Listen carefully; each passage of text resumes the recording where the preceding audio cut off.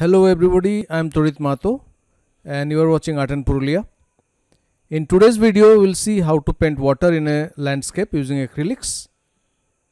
Water we can see in nature in many forms. Here I am not talking of frozen, liquid or gaseous form, but the liquid one only, and the form it takes based on its location. Water on its own doesn't have any color or any shape.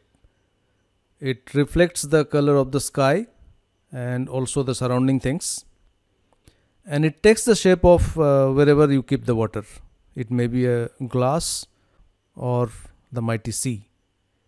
We can see water in forms like small puddle, pond or lake as almost non-moving water, except of course some ripples.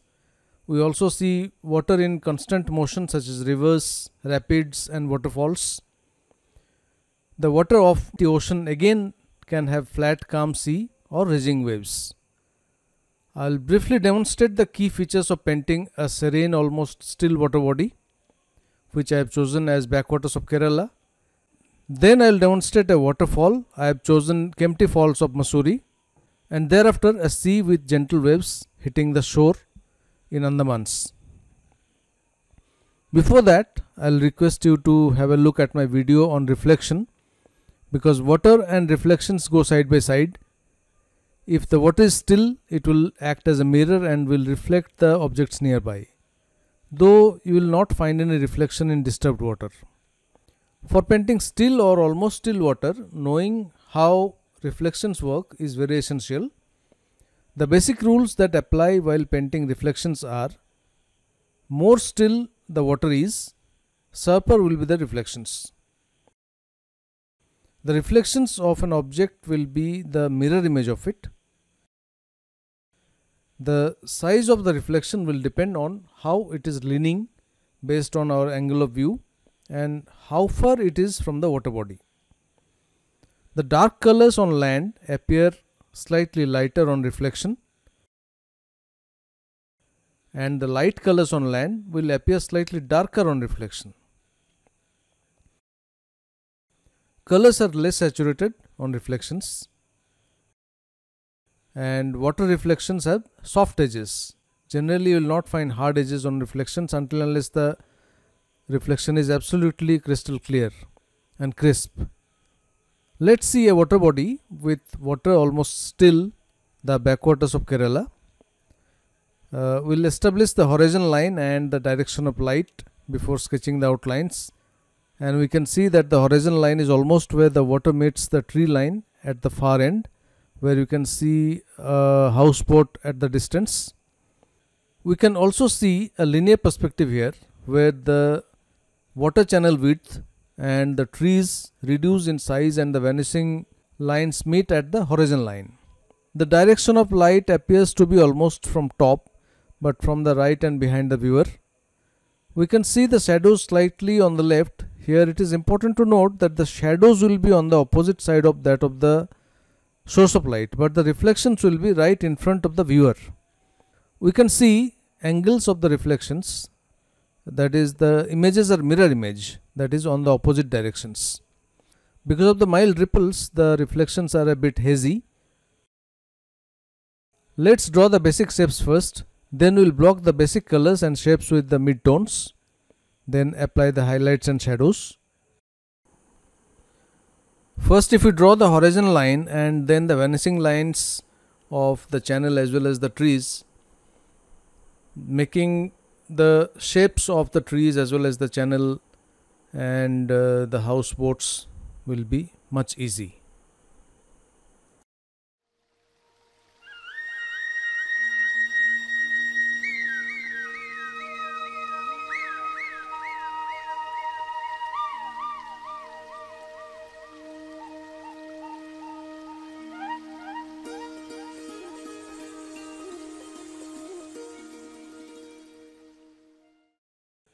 The water, though, is reflecting the sky. In the open areas, the value will be a bit dull in comparison to the value of the sky. So first we cover the sky area with a light blue, almost white tone, and thereafter cover the exposed water area where the sky is being reflected with a slightly dull blue tone. Thereafter, we cover the greenery with a mid-green tone where I'm not being really particular about various values and shapes, but generally keeping the same shapes and a mid-tone. Thereafter, we can refine with a darker tone, and wherever highlights are to be shown, we'll apply lighter green or even yellowish tone, and some places where even brown is there, we'll apply a greenish brown tone to show the shadow areas or the dry leaves.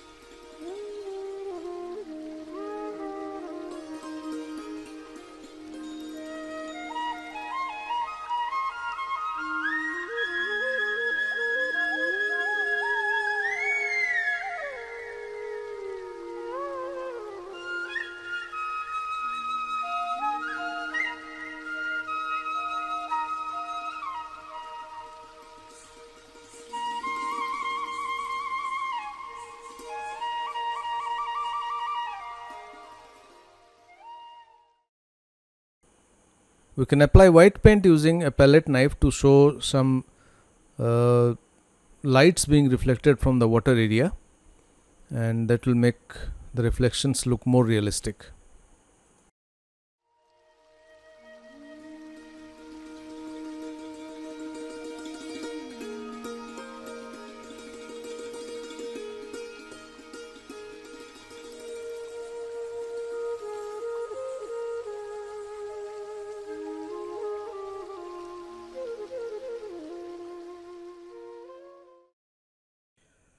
Now let's see the waterfall.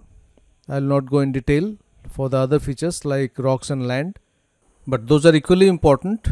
Without the background and the surrounding areas, just the white waterfall won't show up at all.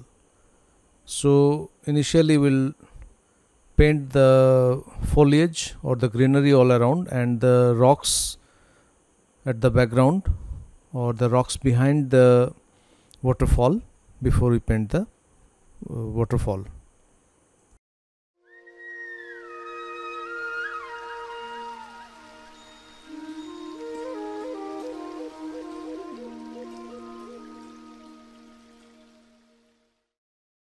The waterfall almost white here can be painted very nicely using a stiff brush, preferably a fan brush.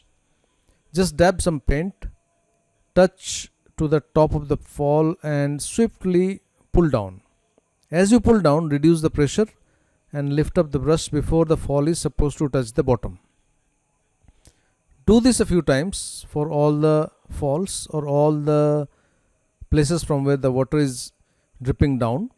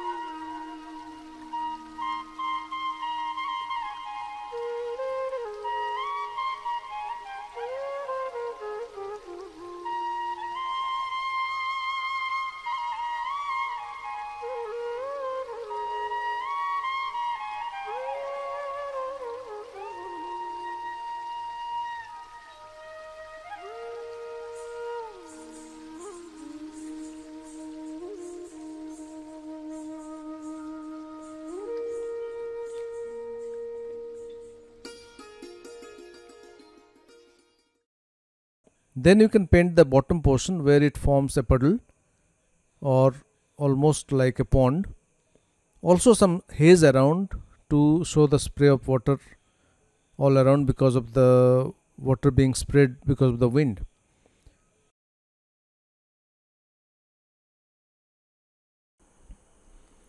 Thereafter, the values of the highlights and shadows of the foliage and the other objects around can be accentuated a bit to make them more obvious.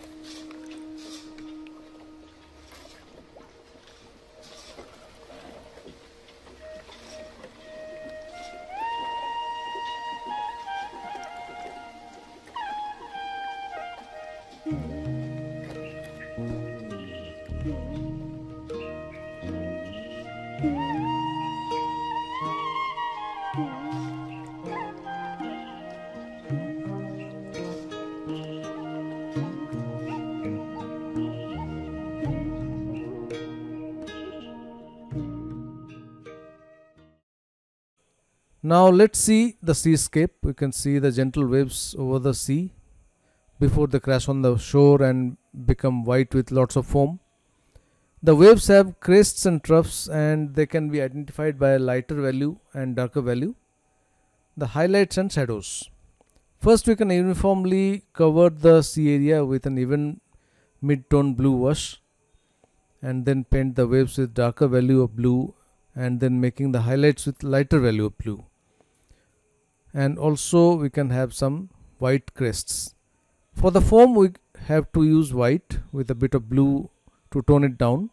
A little bit of red for the shadow areas will go well, since it will give a hint of violet. For the beach, we can use raw umber and yellow ochre, and for the wet sand, mix it with a bit of blue and red to reduce the brightness.